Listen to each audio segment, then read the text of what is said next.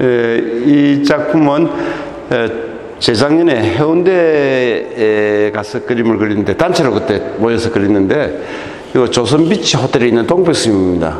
그리고 요 오륙도가 보이고, 이 그림 특이하게 생각하는 건 하늘에 짙은 선을 넣어가지고, 그래서 어울리게 조화롭게 그렸습니다. 그래서 상당히 좀 인상 깊게 생각하는 그림입니다.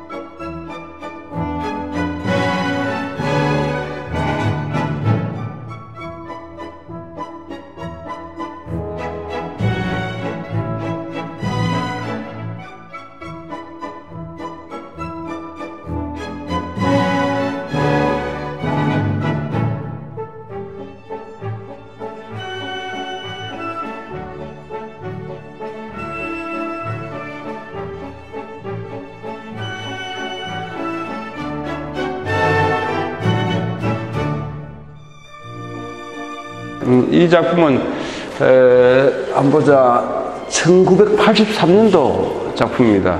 한 40년대 내에, 그때 이제 여기가 영도다리 밑에 보는 것들은 옛날 점치는 골목인데 그 조그만 반포자가 있습니다. 거기서 남항 쪽을 쭉 보고 그린 그림인데, 상당히 오래된 그림 중에서도 뭐 아직까지 보기도 괜찮고 구도도 탄탄하고 이래서 이번에 출품하게 됐습니다. 이 작품은 올해 1월달에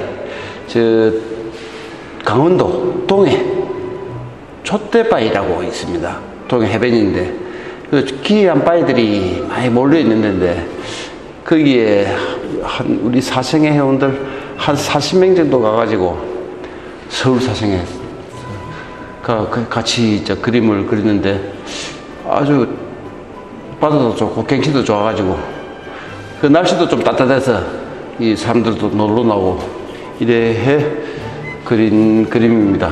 상당히 1월달에 큰 문대까지 가가지고 제가 고생을 좀 하면서 그린 그림입니다.